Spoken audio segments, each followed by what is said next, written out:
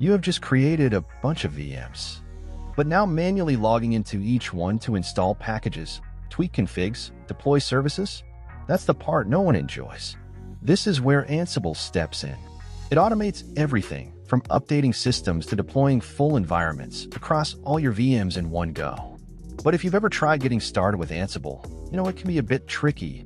Dealing with inventory files, setting up SSH, fixing errors, it can get overwhelming. So in this video, we're keeping it simple. I'll show you how to run Ansible inside a Docker container. No complicated setup, just straightforward automation that works on any machine every time. We're building on the Proxmox VMs we cloned in the last video using Terraform, and by the end of this one, you'll have a fully working Ansible setup that's ready to scale. This is part of a bigger series where we automate VM provisioning and configuration, and we might even integrate it into a CI/CD pipeline in future. And running Ansible in Docker, that's the trick to make sure it works seamlessly on any machine, every time. Let's get started. Alright, so here's the setup.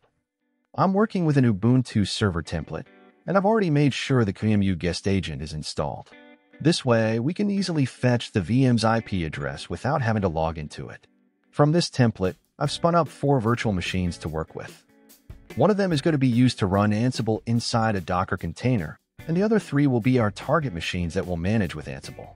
So first, let's start the VM that will run Ansible. We'll just give it a moment for the IP address to show up. And there it is, 192.168.0.166. Let's go ahead and SSH into it. I'm opening up VS Code and connecting directly to that IP. I really like using VS Code for this because it gives us a nice visual of the file structure right on the side panel. I'll just close out this Welcome tab, then open up a new terminal down here at the bottom. Right now, we're in the home directory, and as you can see, it's totally empty. So let's create a new directory for our Ansible setup. Once that's created, I'll cd into it. Actually, let's make it even easier. Let's open this folder directly in VS Code. It'll help keep everything organized as we build out the automation. Now, before we dive into Ansible, we need to tell it which systems to manage. And we do that with something called an inventory file. Let's set that up first. So I'll quickly create a new file and name it inventory.yml. This file will store the IP addresses of all the machines we want Ansible to manage. Now let's boot up the systems we'll be using for this demo. All 3 VMs are up and running, so let's start setting up the inventory file. First, I'll define a group called prod. So I'll type prod : and under that, hosts : Then I'll add the first machine, prod1 : and right below that, I'll type Ansible_host : followed by its IP address, which we can find in the Summary tab on Proxmox. We'll grab this IP address from Proxmox and add it directly into the inventory file. Now, instead of typing everything from scratch again, I'll just copy this whole prod1 block and paste it twice. For the second block, I'll quickly change prod1 to prod2, jump back to Proxmox, check the IP for prod2, and update it here.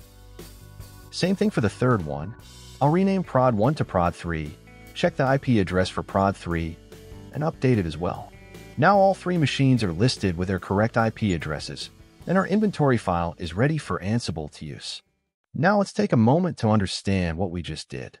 We created a group for Ansible to manage, and we named that group prod. Inside this group, we added a section called hosts, which is where we list all the systems Ansible should work with. Under hosts, we've added our group members, prod1, prod2, and prod3.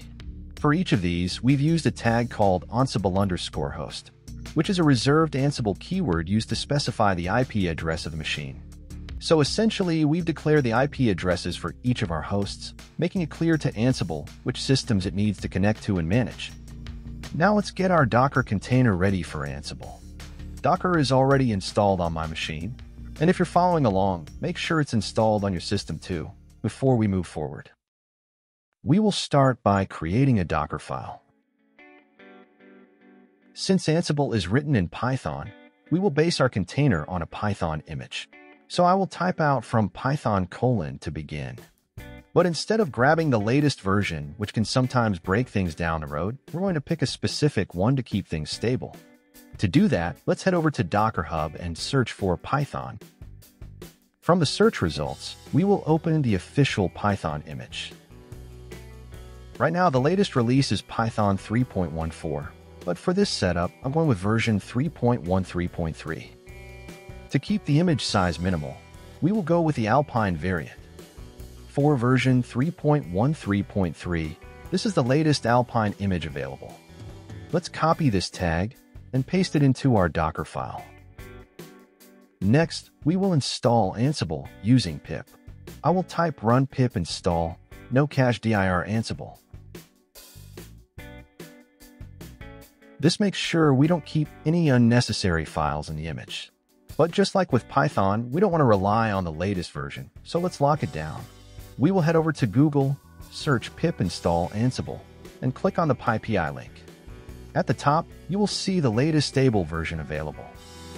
We can also explore the version history and select the one we need. In this case, we'll go with Ansible version 11.5.0. Now, back in the Dockerfile, I'll add == 11.5.0 right after Ansible in the pip install command. Now, one last step, we need a few extra tools inside the container. Since we're using Alpine, we will use apk add with a no cache flag to keep it clean. I will install curl, open SSH client, and SSH pass. And with that, we should be able to run Ansible and connect to other VMs successfully. So that's all we need to do in the Docker file. Now I'm setting up the docker compose.yml file to run Ansible inside a container. Under Services, I'm defining a service called Ansible. For the build, I'm using a dot, which tells Docker to look for the Docker file in the current directory. I'm also giving the container a name, so it's easy to reference later. Next, I'll define an image name. You can use any name here, as this tells Docker what the image should be tagged as once it's built. Now our Ansible Docker container will need access to our inventory file and also other files which we will create later. So let's map our local project folder to the container by using the volumes tag. I'll type /Ansible. This maps the current directory on my host to the /Ansible directory inside the container. That way, anything I change in my local project folder stays in sync with what's inside the container. Then I define the working directory as /Ansible, so every command we run in the container will start from there by default. For the entry point, I'm using bin/sh with a -c flag. This lets us run shell commands inside the container. Then for the command, I'm using tail-f/dev/null. This just keeps the container running in the background without exiting, so I can exec into it whenever I need to run Ansible commands. Now, I'll create a new file and name it run.sh. Using this script, I'm going to automate the entire Ansible workflow, so I don't have to manually start the container and run commands every single time. Inside this script, I'll first type docker compose up -d. This command will start our Ansible container in the background using the docker compose file. At the end of the script, I'll also add docker compose down. This ensures that the container and any associated networks are shut down once we're done. Now, to actually run Ansible, we need to execute commands inside the running container. For that, we'll use docker exec -it Ansible. Ansible here is the name of our container. Whatever we type after that will be interpreted as the actual Ansible command. We'll have to start with the word Ansible. Right after that, I'll type all. This tells Ansible to target all the hosts in our inventory.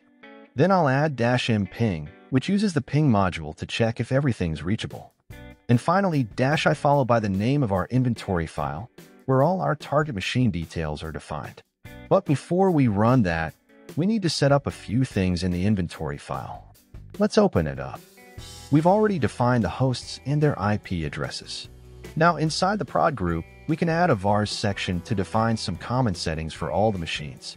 I'll start with Ansible host key checking and set it to false. This turns off that prompt when connecting to new hosts.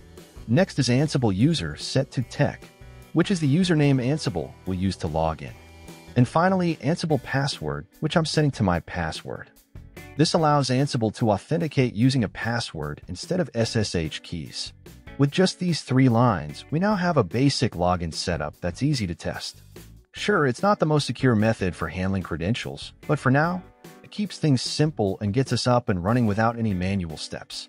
Now let's switch over to the terminal.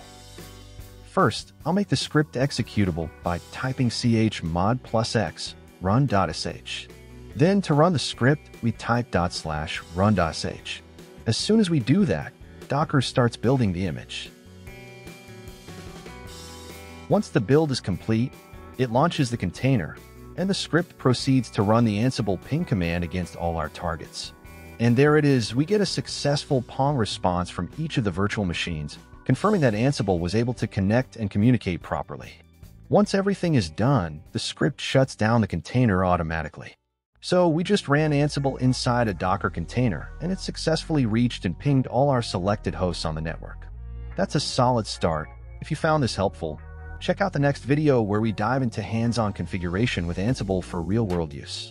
Thanks for watching. Don't forget to like, share, and subscribe to follow along with the full series.